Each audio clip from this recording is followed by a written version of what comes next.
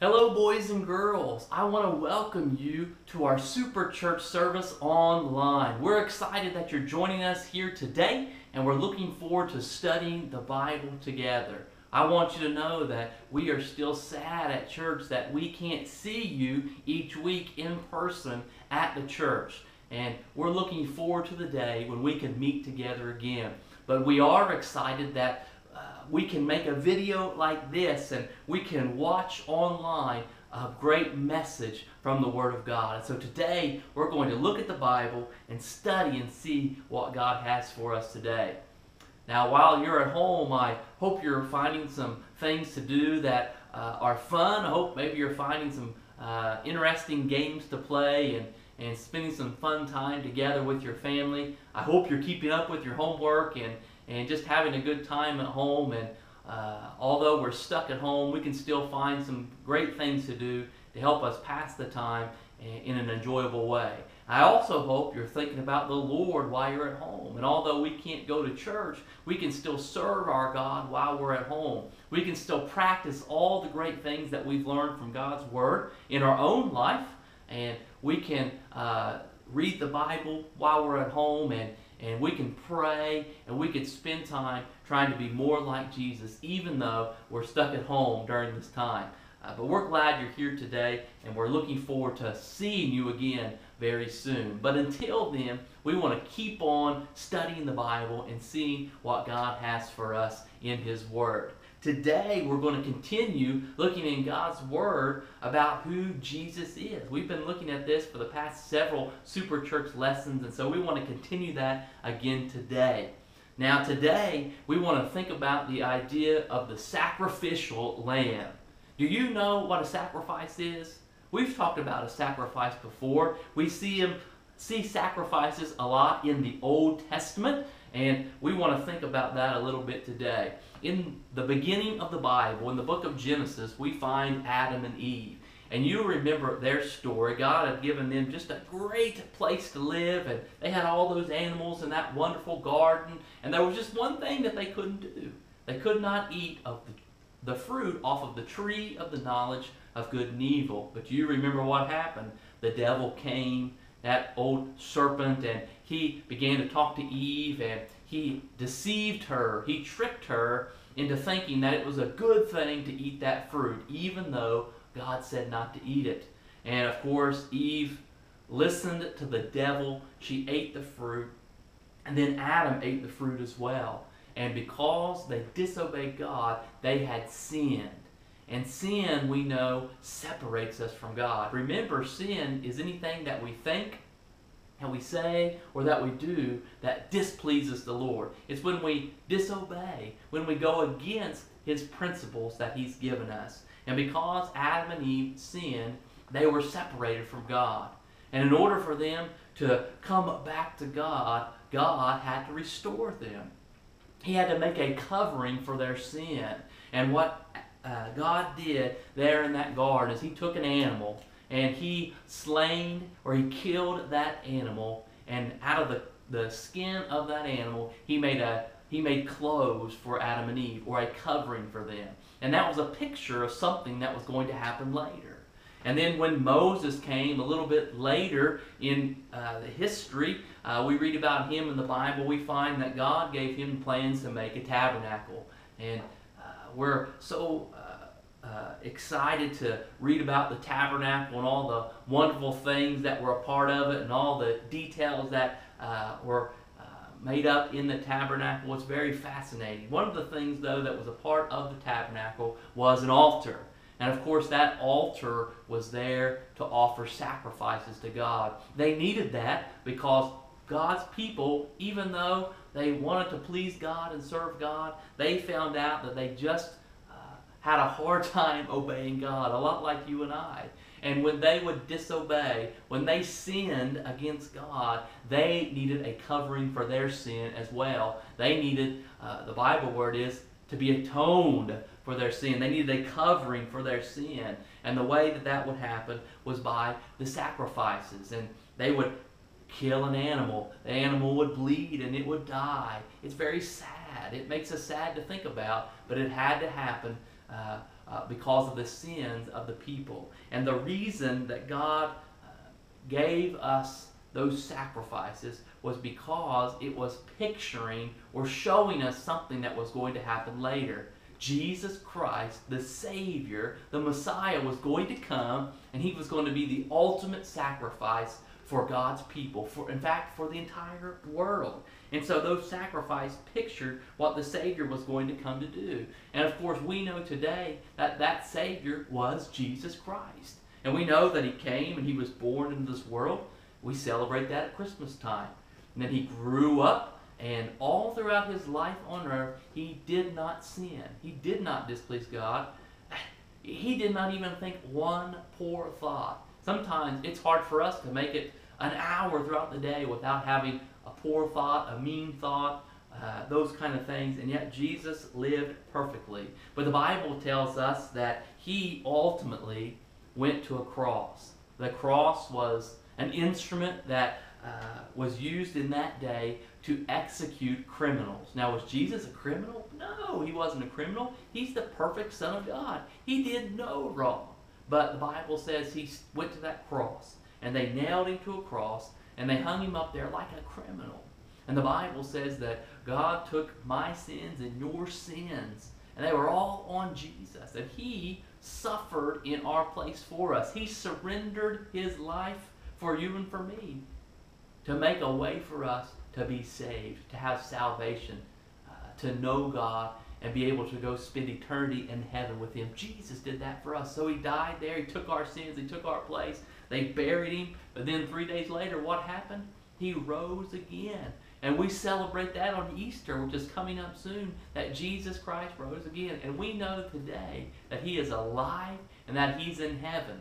And because Jesus died, was buried, and rose again, he was the ultimate sacrifice for you and for me. We don't have sacrifices anymore. We don't have an altar at our church where people bring in animals and make a sacrifice, do we? Why not? Because Jesus was the ultimate sacrifice. Those animals that were sacrificed in the Old Testament, they were not perfect, but Jesus is perfect. And he became the perfect sacrifice for us. He became the sacrificial lamb for us. And when we think about what Jesus Christ did for us, it's incredible. It's amazing that he loves us so much that he was willing to leave heaven to come to earth and live on this earth. He went through all the hard times, all the trials. We read in the Bible how there was times when Jesus cried because he was sad. There were times when he was upset and he was frustrated about what was going on around him. He did all these things for you and for me because he loves us. But ultimately, he went to the cross. And before they put him on that cross, they beat him up. They mocked him. They spit at him. They called him a criminal. They humiliated him.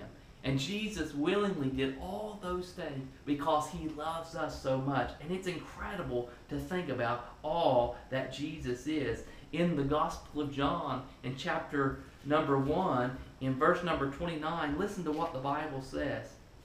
In John chapter 1, my pages are sticking together. John chapter 1 and verse 29, John the Baptist was teaching one day, and as he was teaching, the Bible says he looked up and he saw Jesus. And verse 29 says, the next day, John, seeing Jesus coming unto him, and saith, Behold, the Lamb of God, which taketh away the sin of the world. And John the Baptist, a great preacher, reminds us that Jesus is the sacrificial lamb. He came to die on the cross so that you and I could go to heaven one day. Now, the Bible teaches us in the Gospel of Luke, in chapter number 22, it teaches us about what Jesus was going through for you and for me. And right before he went to the cross, the Bible talks about how Jesus was in the Garden of Gethsemane, and he went there to pray. He went there to talk to God the Father. And as he was there praying, the Bible says that his heart was burdened. He was heavy, thinking about what he was getting ready to do. And the Bible teaches us in Luke chapter number 22, in verse number 42, Jesus was praying, and listen to what he said. He says, Father, if thou be willing, remove this cup from me.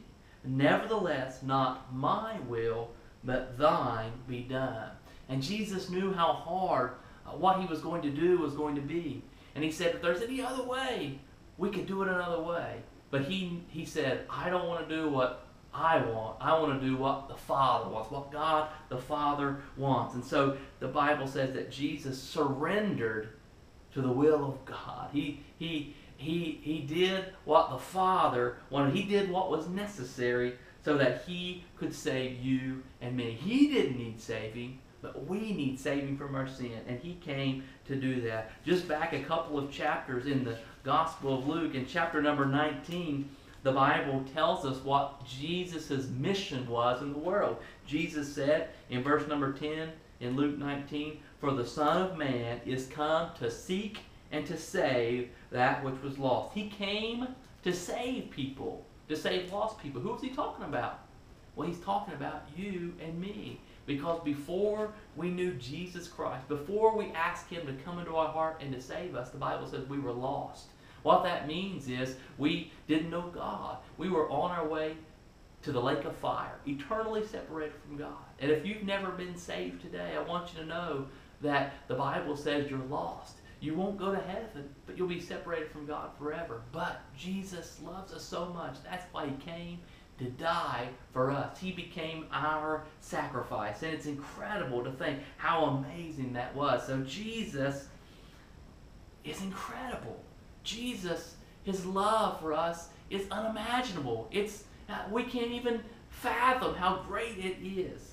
And yet he loves us so much. And the love that Jesus has for you and for me is so great that it makes me want to respond. It makes me want to do something for him. And thinking about his love, it just causes me, it just makes me, it gives me a great desire to want to follow Jesus. I want to follow somebody who loves me that much. And I want to please somebody who loves me that much.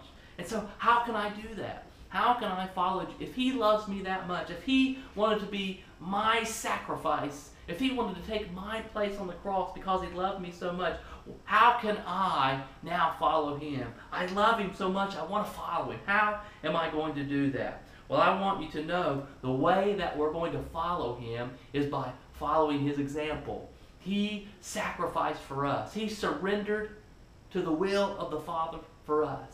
And so if we're going to follow him, we need to surrender to him. That's the word I want you to think about today. We need to surrender to him. God knows what's best for us.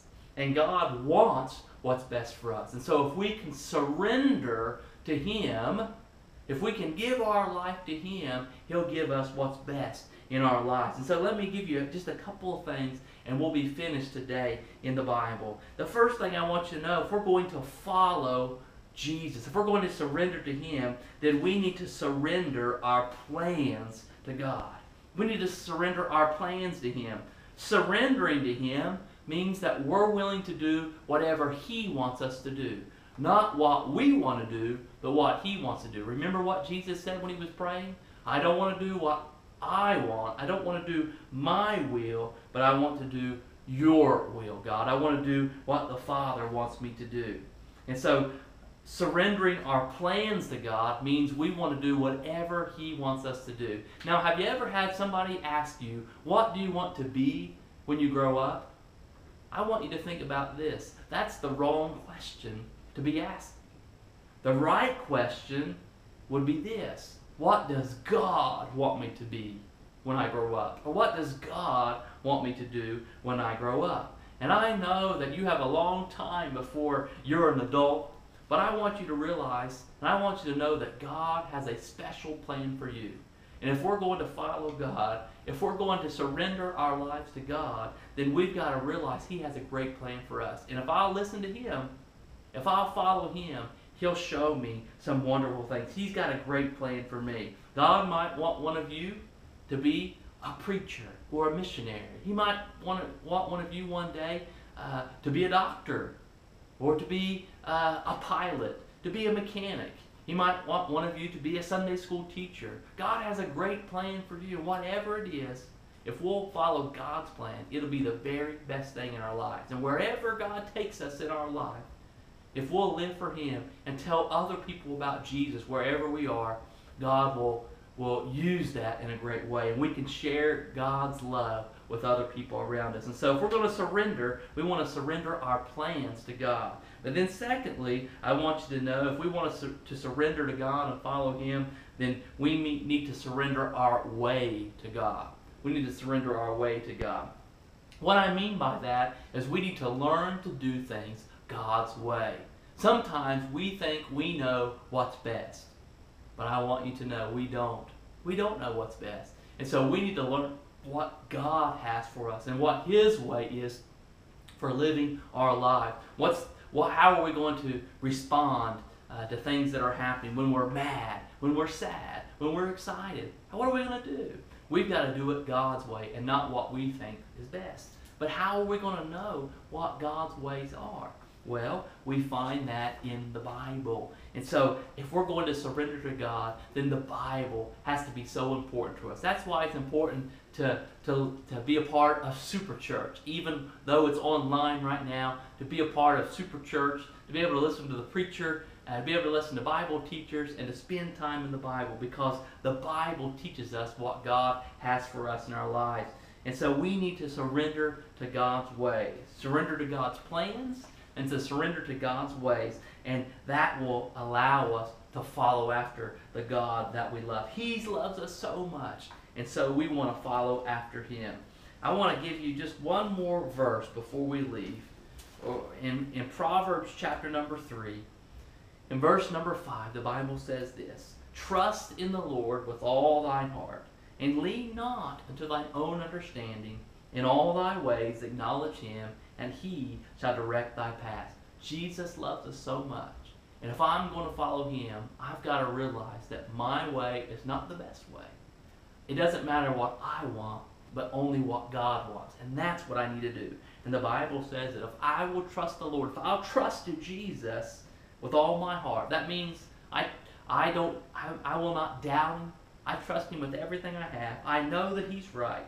And if I'll choose not to follow or listen to just what I think, but I'll find out what God thinks about it, the Bible says that He will direct me. He will guide me. He'll help me to know Him better and to live a life that will be filled with joy and peace and happiness, a life that will be filled with the promises of God, and a life that has an impact in this world that can help other people know the Lord Jesus Christ. And then the next verse says, "And be not wise in thine own eyes, but fear the Lord and depart from evil." When the Bible says fear the Lord, it doesn't mean be afraid of Him, but it means to respect Him, to be in awe of Him, to look up at Him and say, "Wow, you are incredible." And when I think about how much Jesus loves me, it makes me think, wow, how incredible you are. And if we can live that way and depart from evil, that means to run away from evil, from sinful things. That means when we see something we know that is wrong, that we say, "I don't want to do that. I'm going to stay away from it." Or when we find something in our own life, we realize, this won't please the Lord. Then we decide, "I don't want to do that because Jesus loves me so much. I want to do what Jesus wants in my life." And so we can follow after Him. So the Bible teaches us about the sacrificial lamb. Jesus is our sacrificial lamb. And it reminds us that His love is so incredible for us. And it makes me want to surrender to Him. And I'm going to surrender my plans, and I'm going to surrender my ways, because His plans are the best and His ways are the best. It's hard sometimes to live the way God desired, but it's the best. And it allows us to know more and more and more about the love of Jesus Christ. Well, I'm so thankful that you joined us today in our online Super Church service. I can't wait to see you again.